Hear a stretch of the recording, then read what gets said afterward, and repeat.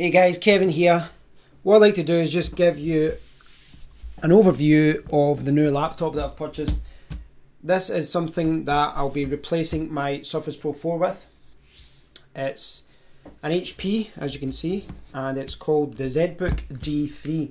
Now this is quite a powerhouse compared to the laptops I've had in the past few years, and it's a lot bigger than I've been used to as well. So the laptop that I used for quite a lot of years, and you know, I've got a lot of fondness for this one. This is a Lenovo X20, and this has got 12.5-inch screen, and you can see the size difference there. One thing to note though is this, it's quite thick. Can you see it? Never a problem for me, but it's quite a thick laptop. Over the last 3 months, the laptop I've been using is this. This is a Surface Pro 4. And you can see it there. So this is going to be sold. I'm going to keep that nice before I break it. Now, I was needing a bigger laptop for many reasons, but I explained in my Surface Pro 4 video, one of the reasons that I need this, and the main reason I need this, is to handle video editing better. The Surface Pro 4 and my older Lenovo couldn't handle that. They're dual core CPUs. This is a quad core, and so when hyper-threading, it's going to go to 8 instead of 4 that the other ones can do. Plus, it's got a larger screen. It's got an absolute beautiful screen. Now, it might take me a little bit time to get used to this, but it's worth noting the last one that I got, the last big laptop, was this. This also had a 15.6-inch screen. This was a gaming laptop I bought 10 years ago, and it is an absolute beast. This weighs 3.2 kilograms, and it does feel heavy, very heavy. At the time I loved it though, but times move on.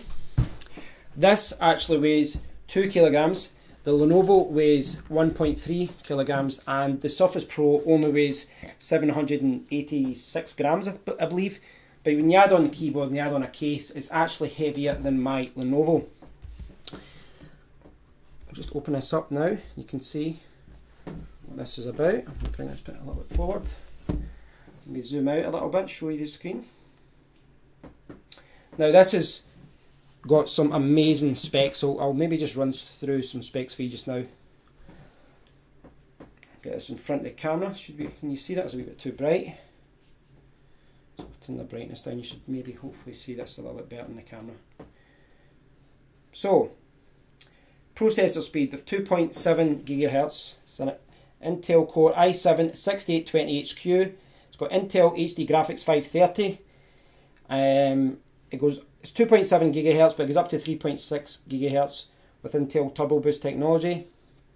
It's got 16 gigabytes of RAM in the slots, 2 times 8 gigabytes. It can go up to 32.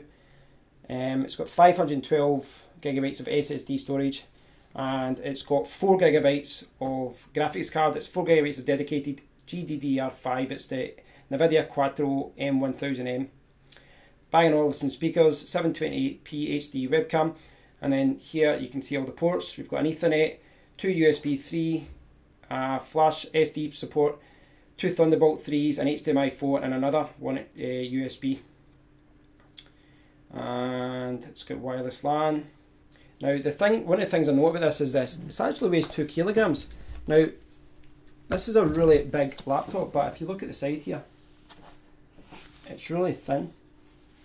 So I'll just take you through all the sides here. So this is the front cover, and it kind of opens that way. So this is the HP logo on the front. There's nothing here apart from the there's some lights here, show you like wireless power on and things like that, where the hard drive is being used. So this side you've got the SD card slot, you've got 2 USB 3s, you've got the Ethernet, and you've got a lock, which I assume is Kensington lock. The other side we have the power, we have 2 Thunderbolt ports, we have an HDMI port, and we have another USB 3. Then we've got a headphone jack. When you open it up, you see here now, when you turn it on, one thing you know about this is the resolution. Now the resolution on this is absolutely insane. Now I do apologise, I was wanting to show you me using this, but I'll do that in another video, because what I've done is I've actually reset it. I wanted to reset the computer because I actually bought this second hand, saved myself a lot of money.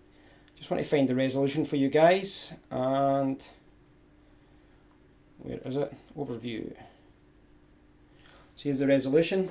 It is 15.6 inch Ultra HD 4K, so it's 3840 by 2160 and anti-glare display. So it's pretty good. This can be used to power two 4K laptops, monitors, sorry. Now, first impressions of this are very positive. You know, when you move this, you can see the keys are lighting up. It's got a backlit keyboard.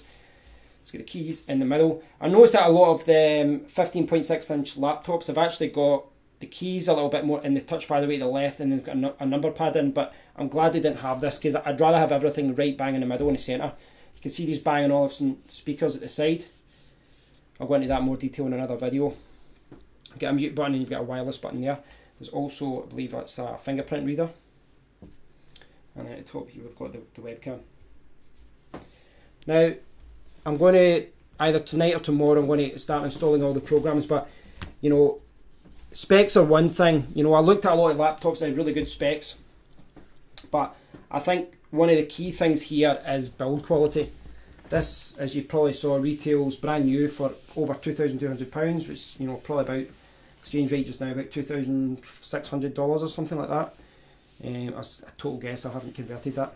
You can see the fans in the background, at the back of the device here. You can upgrade the RAM, and I believe you can replace the hard drive.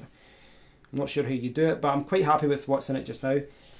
It's 2 kilograms, so that was one of the things I was kind of worried about, was the weight. Because, you know, I'm used to nearly all the laptops I've had over the last 10 years, bar that big one that I just showed you. They've all been between 1 kilogram and 1.5, so to have something that's jumped up to 2 kilograms and something that's much bigger than what I'm used to, because I will be using this to go, you know, travelling, my backpack, weekends away, holidays and things like that, so it's a little bit bigger. But this is an absolute powerhouse, and it's going to help me do a lot of work that I couldn't do before. So I just thought I'd show you this video, guys, do a little video for you guys. Let's see, this is mobile workstation.